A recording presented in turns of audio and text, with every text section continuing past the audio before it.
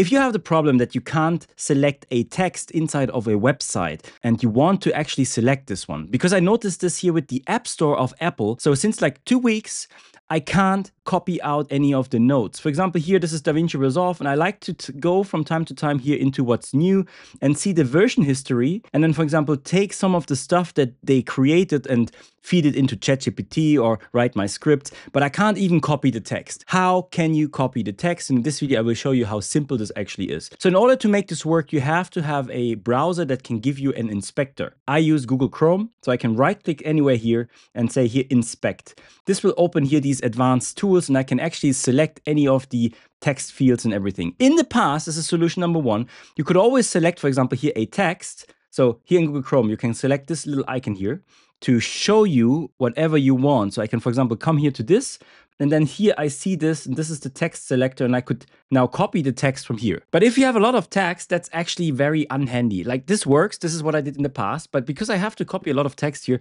I don't want that. Why is it even in the first place that some website can turn off that we as a user can select something? And it's actually very simple. So for the second solution, it's exactly the same steps. So you open this one here, the inspector, so right click. And now instead of selecting anything here, we come here to the top to the header. And we make this one a bit bigger so that we can see here the styles. And you have to select the body class, not the header, the body class. And then if we go down here under body, we will find user select, and that's what they changed.